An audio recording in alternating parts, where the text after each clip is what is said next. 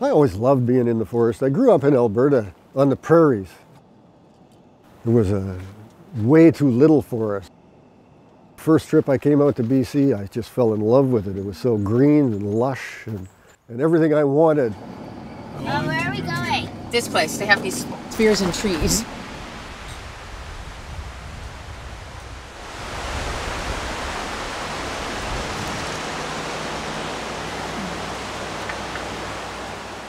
Well, I couldn't wait to get out here. As soon as I moved to BC, I came out into the forest and never left since. This is Eryn up here.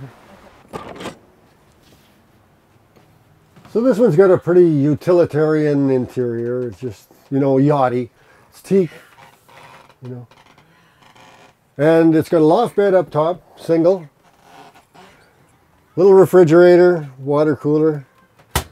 Double bed down below, single loft bed up top. And then everything you need to make tea and coffee, you know, so. How do you get up to the top? You jump and climb. No.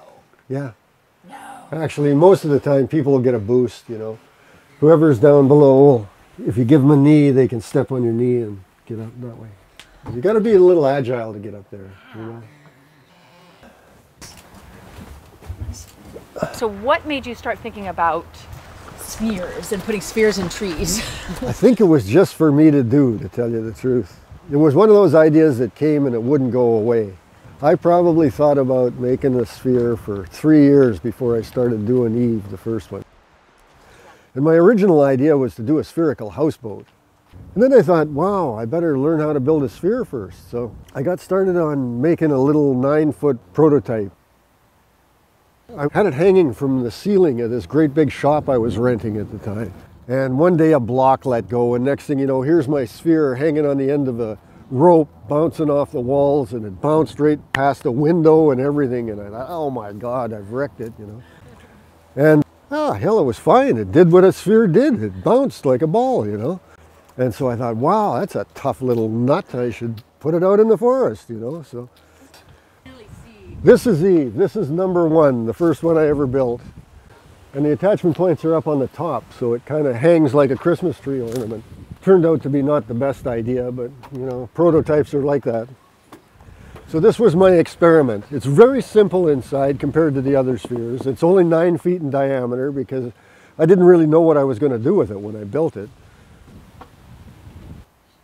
Well, as soon as I hung it in the trees, well, I wanted to do something with it, so I rigged it out. You had a little kind of yachty style camper interior. So my son and I lived in it when we first put it up in the trees, and for that summer we built an addition on a house for a woman island, and we hung the sphere on her property while we did that. Everything just kind of hangs from the trees, like this stairway is all suspended. Nothing penetrates the trees anywhere. Where there's a bracket that goes around the trees, I block it out so that the tree won't grow over the bracket and it won't girdle the tree. Basically what the sticks do is they keep the clamp from digging into the tree. And then every year I'll take a come along and I'll take the tension off of the rope, and then it's like harness on a horse. You basically move all the blocks around and you just adjust it and let the horse get comfortable again, and then put the tension back on, and away you go. You're good for another year. So we can disappear out of here and everything vanishes without a trace. You'd never know we were even in the forest. And as it turns out, it's all biomimicry anyway, you know. You got this nature's packaging unit, the nutshell or the seed pod, and hanging off a spider's web or rope, you know. And of course it functions really well in the forest. This one, to get the sphere in here, I had to actually swing it from tree to tree to tree.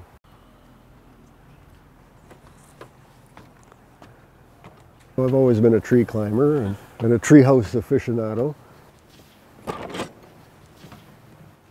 This was the first big one I ever did. This was Rev 2. We knew Eve was too small. We need a bigger bed. Big storage lockers underneath, you know. And this is the first one I ever did the bronze hardware on. Custom cast bronze window hardware, and the door hardware was different. And more windows. We wanted more windows. So this has got a skylight and a window in the door, and it's got a sink.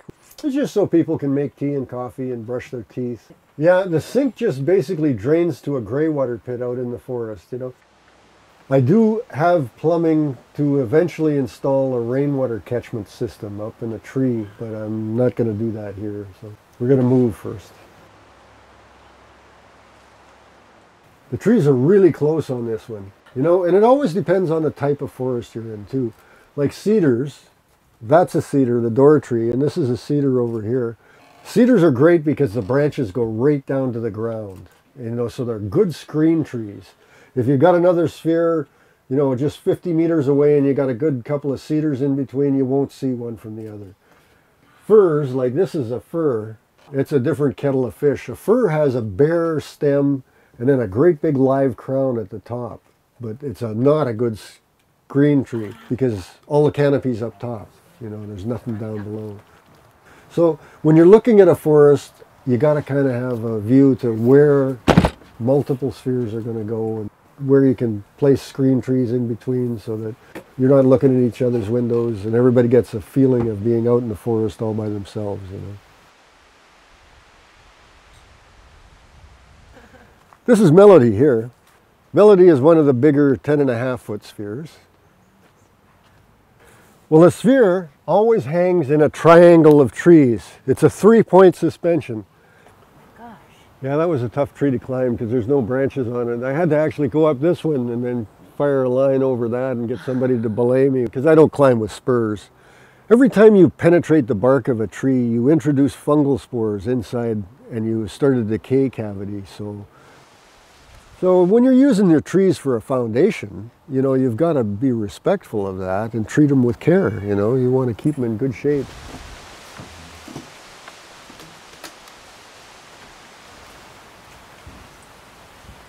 Biomimicry is where you mimic a natural system, and basically what happens here is nature's packaging unit has always been the seed pod or the nut shell, a hard shell case to protect the contents.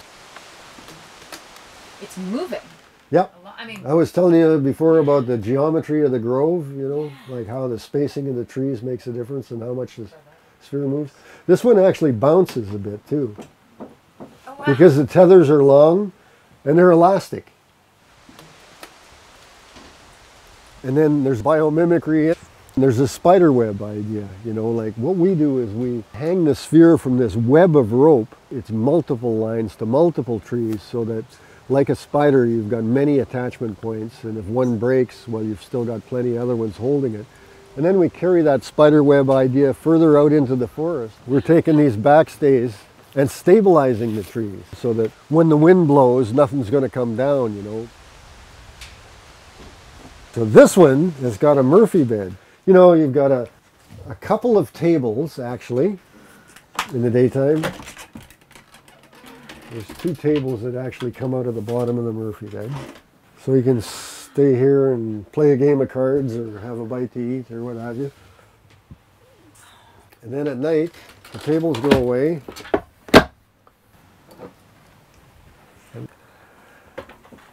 Okay, tables go away. And then the Murphy bed comes up.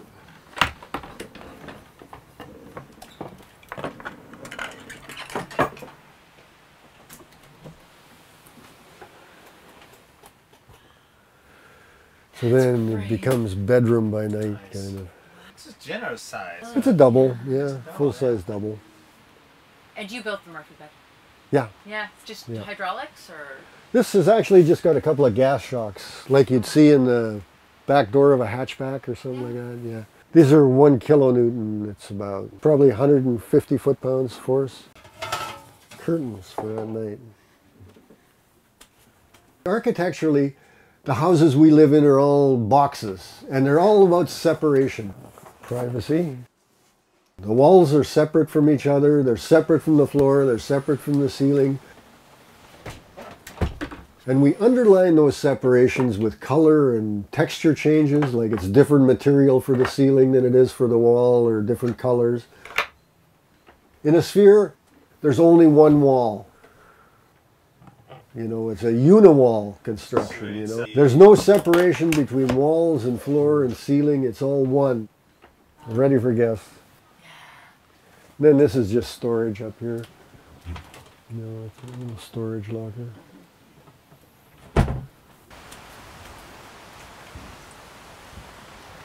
Well, I started thinking about spheres probably back in the 1970s when I saw Jacques Cousteau come out of the first bathysphere, and he said, my God, there's something about a sphere, you know, it's just amazing because the sound, the acoustic properties.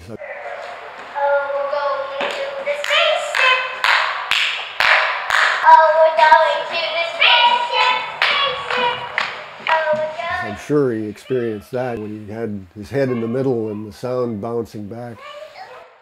And it never left me, you know. I always thought about, wow, there's got to be something to a sphere. And this is the shop where all the magic happens. Well, this one is just about finished. This is just getting upholstery now. In fact, I'm just making patterns to cut the foam pieces for the seating. This is the latest generation of sphere. The bed hides up against the ceiling.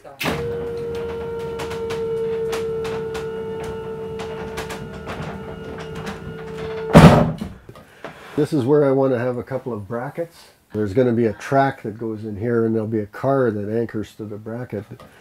And that way the ladder can't get away from anybody.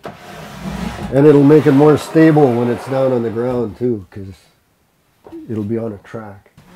That way it can't pull away from the bed or move sideways.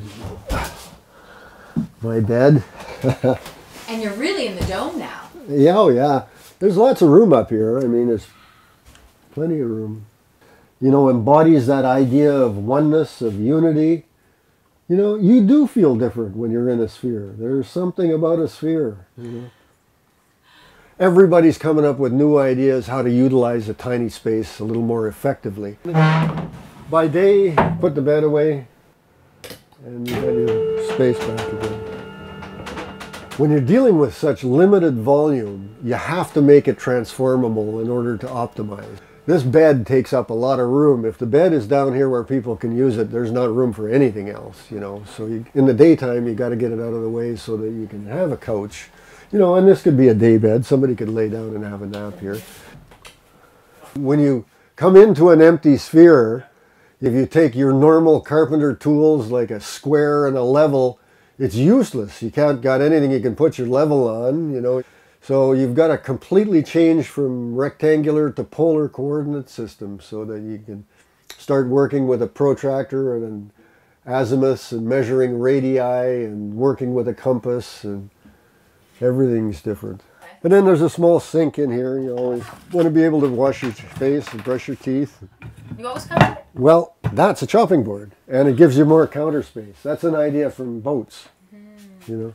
So you have boat experience, or boat making experience, or just living? Both. I lived on a boat. I've sailed about 30,000 miles and built a couple of boats myself too. So.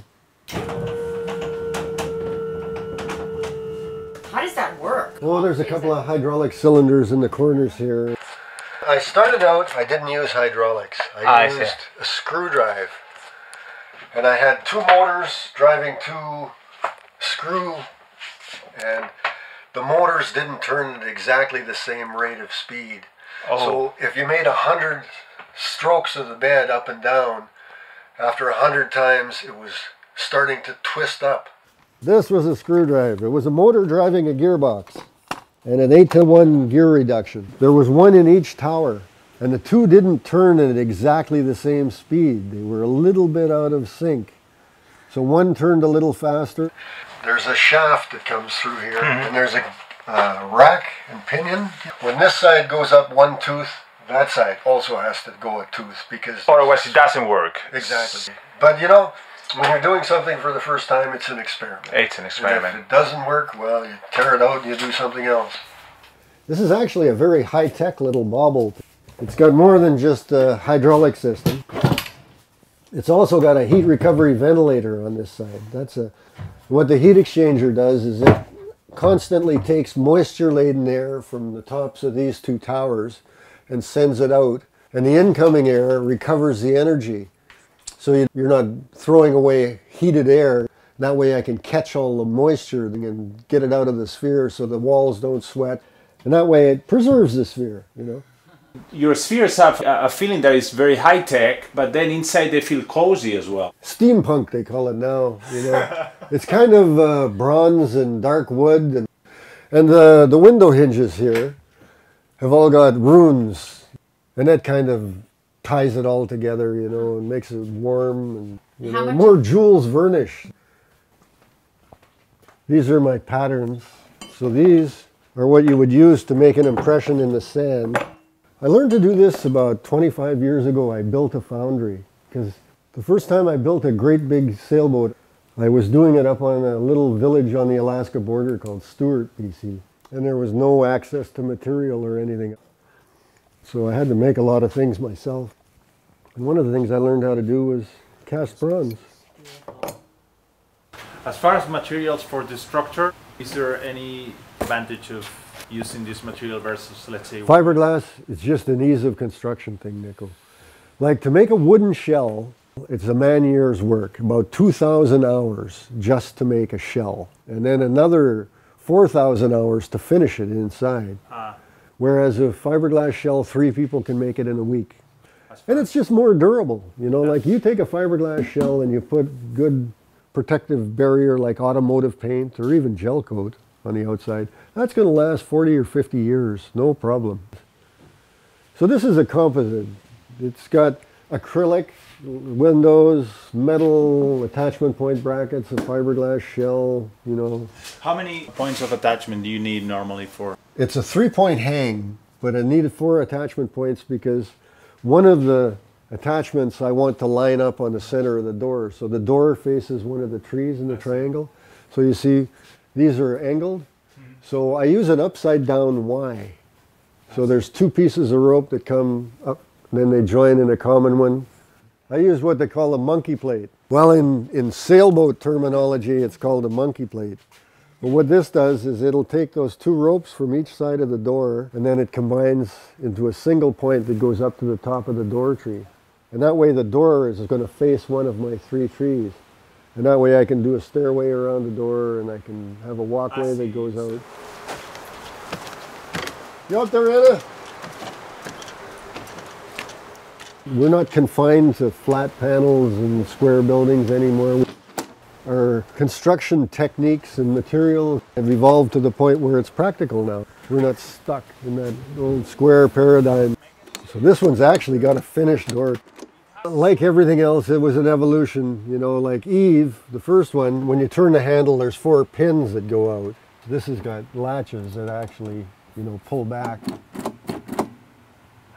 So when you pull this door shut, it snaps shut. You know, and when you turn the handle, it opens. When you first open the door, there's these 2 springs here. What they do is they kick this side out so that it'll open. See, the first thing that happens is this side opens up because these springs pull.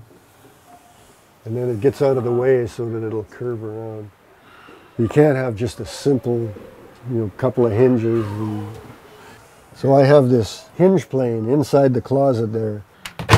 And when the door opens, you can see how this hinge comes out of the compartment like that. And then it tucks away when you close the door. A conventional door, it's got flat on one side, and that's the hinge plane, right? Everything rotates along that one plane. On a sphere, you don't have a flat hinge plane, so I have to create one inside the sphere. And that's why these door hinges, they're actually like a big fish hook. Yeah, you just turn it, and this is what they call a bell crank. You know, when you turn it, it pulls. And you can see that when it pulls, all the pins come back at the same time. You can tune the door, you know. You want all 4 latches to let go at the same time. And that works pretty slick. It's been really reliable. Like when you think of how many thousands of times that's been operated, I never have to do any work on these. So was this inspired by submarines? No. No, it was just physics and engineering, you know. And this is my window hardware. Again, the same thing, you know, like whenever you have a hinge plane, you've got to create a point where your rotation is going to be around. And then since the sphere and the hinge plane is on the inside, you have to have things double articulated so that it has to move on both ends. It's great, it really moves. Yeah, it really does. So this is fastened to wooden beams here rather than the trees, so it is a lot more shaky. The other ones are a lot smoother. This one is probably the most unstable feeling, but I kind of like it. So this one is hung not on trees. No, this is just portable set of legs. It's like IKEA furniture. I can disconnect these wires and pull the pins out of there, and it all comes apart and it fits onto a trailer. And so I can put the sphere on the back of my crane truck and the legs on a trailer, and I've got a traveling sphere show, basically. I've always envisioned if you went up into the roof of a house and came out through a door in the attic, and you could have a post coming off the top of the roof, and you could have two other ropes up to trees on the back so that you could come out of an attic room and over a little suspension bridge into a sphere, you know, hanging from the trees. So that'd be kind of a marriage of existing square box architecture and, you know, hanging sphere in the forest, and kind of a transition. I think even in somebody's like a spare room. And the mushrooms are outhouses. They come with composting toilets. What happens is it's drum style, and there's a big drum down there, and this is a handle that'll actually rotate the drum so that you can mix. And there's a fan that constantly draws air through it so that there's never any smell. All the smell goes up the stack, and it'll take the waste from 2 people continuously, as long as it's warm in the summer and the microbes are alive, and it just turns it into carbon dioxide, never builds up. In the winter, when the microbes go dormant, then it's just a storage unit, and it piles up for the whole winter. And then in spring, you got to take some out and get it going again. So this is bathhouses. We rent this property, so there are a couple of trailers. The roof comes off, the deck comes off, its skirt comes off, and there's wheels underneath all that. But they're custom purpose built. This one has got 2 bathrooms and a little kitchen and a sauna. And this is where common space where guests hang out as well. They'll all be here barbecuing at night. And oh, Hannah's in the shower with her clothes on. So this is where guests come to use the bathroom anyway. Oh, I see. There you can see the names. That's yeah. great. You're very light on the land then. I mean, you just yeah, move. Everything just kind of picks up and moves. You got a pump and haul septic system. Got a little pit in the ground that takes the septic and pumps it up to a couple of tanks.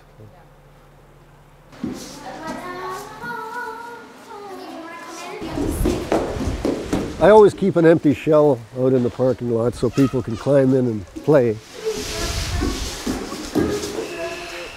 When you climb in an empty shell and you stand in the middle and you say something, all the sound hits the walls and it comes straight back to you.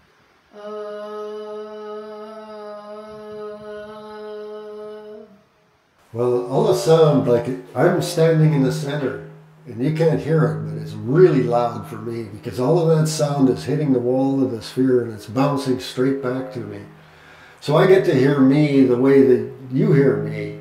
You know, I wish I was a better singer because if I can hit the right note, it actually starts to resonate like a Tibetan bowl. Woo! I can't do it. You got to be real tight on the frequency, you know.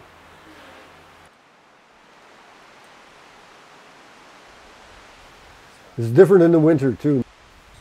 You know, once the deciduous trees lose their leaves, you know, it opens things up a lot. Yeah, even on a real stormy winter day, it's kind of a nice place to hang out because you're cozy and warm and dry, and the sound of the rain on the roof, you know, it just drums me to sleep. God, I sleep like a baby out here. You know what we do is we get great guest comments. Some of them are good too. Yeah. My utopia is a network of spheres up in the trees, a kind of a canopy elevated boardwalk, village, and then cob stuff down on the ground, cob or straw bale. You know, you need a few ground-based accommodation just because you can get a lot of square footage for a lot less money, you know, and a lot less embodied energy, if you will. People can go and climb up in their bedroom spheres and have their little hideaways, but, you know, there's always going to be room for a ground-based structure someplace. Dining area, meeting spaces, you know, extreme weather events, because it can get nasty, you know. We've seen winds not far short of 100 miles an hour, you know, and I mean, it's tearing trees apart at that point. Treetops that weigh 500, 600 pounds are just sailing through the air, you know. Do you have to get out of these at that point? At 80 kilometers an hour, which is only probably about 50 miles an hour, I come and tell people they're welcome to a room in the house and encourage them to come in. Because things fall, you know. Just last winter, even in a snowstorm, there was a branch that hit this that probably fell from 50 feet up, and I bet it weighed 300 pounds. But I mean, the sphere, the biomimicry thing, because of the stretchiness of the suspension ropes, you know, you get a stress hill like that, because when it has the impact, the sphere moves and it absorbs that impact over a long period of time, so you get a stress hill. You don't have, if it was rigid, you'd have a stress spike that looked like that, but since it's a stress hill, you know, the sphere moves, the ropes stretch, it absorbs the impact so over a long time, it's less likely to fracture. Like, you know, those boards there, you can jump as hard as you like on those, you're not going to break them because they're suspended by rope and they're going to move and give. If that was between two rigid stones and it had no give, boom, it's going to break, you know. So, and every one of them moves different. It depends on the geometry of the grove, kind of. Like Eryn, the tethers, the ropes that hold the sphere up, are almost straight up and down because the trees are really close to the sphere. But Melody, the tethers are a lot wider, and, you know, there's more of a shallow angle. And the trees aren't like grass. They get completely out of sync, you know, and they're going in different directions. And that gives it a little bit of up and down motion.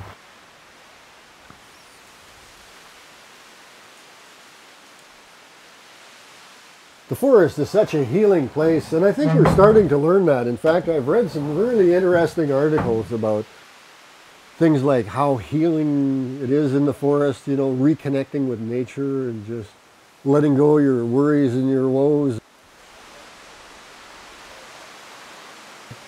And you know, I've read some really interesting things lately about, too, how trees talk to each other, how the root systems are all connected.